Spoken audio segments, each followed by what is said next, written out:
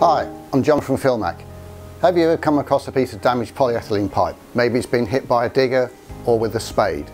Well, today's video we're going to show you how to use the Philmac Pipe Repair Kit in order to solve the problem. Let's go to site. First thing to do is to cut out the damaged section of pipe. Using pipe cutters, make sure to cut the pipe square. Using a liner to maintain RAS approvals. So, using the standard joiner first to make the first joint, hand tight on the first bit.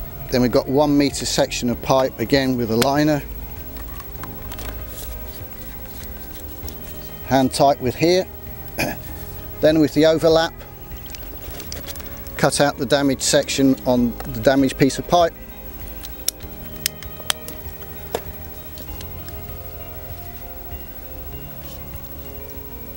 Then in with the overlap, cut off with the new section.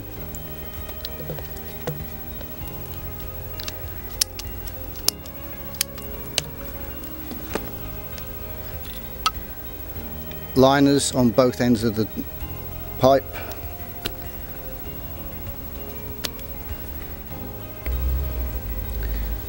Having used liners, then need to witness mark to get the insertion depth. One side, then on the second. Slide the pipe on, slide the fitting on, slide it back down to the witness marks and then tighten it up.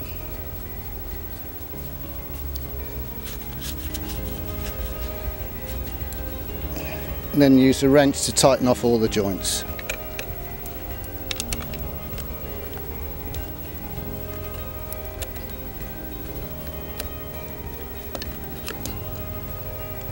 There we have completed the job.